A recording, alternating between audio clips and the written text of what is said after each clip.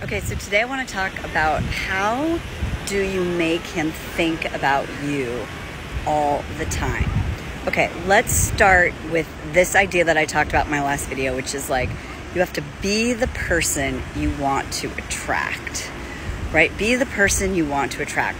So that means that the man that you're attracted to, right, is like confident, he's got a life, he is desired by other people, right? So I want you to start thinking this way as we kind of get into this.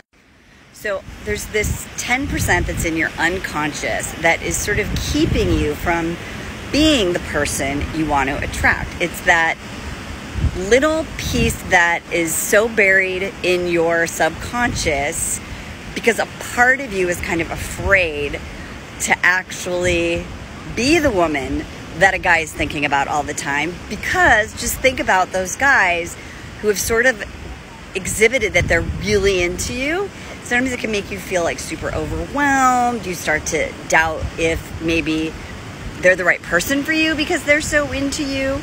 So I want you to just understand that as part of this like secret, you have to really overcome and get rid of that 10%. So in order for you to be the woman that a guy thinks about all the time, you have to make it clear that there is a possibility for your connection to progress, right? And that means it's counterintuitive because you actually have to lean in, meaning that you have to show interest, even though all the dating crap out there and all the bad advice is about like play hard to get.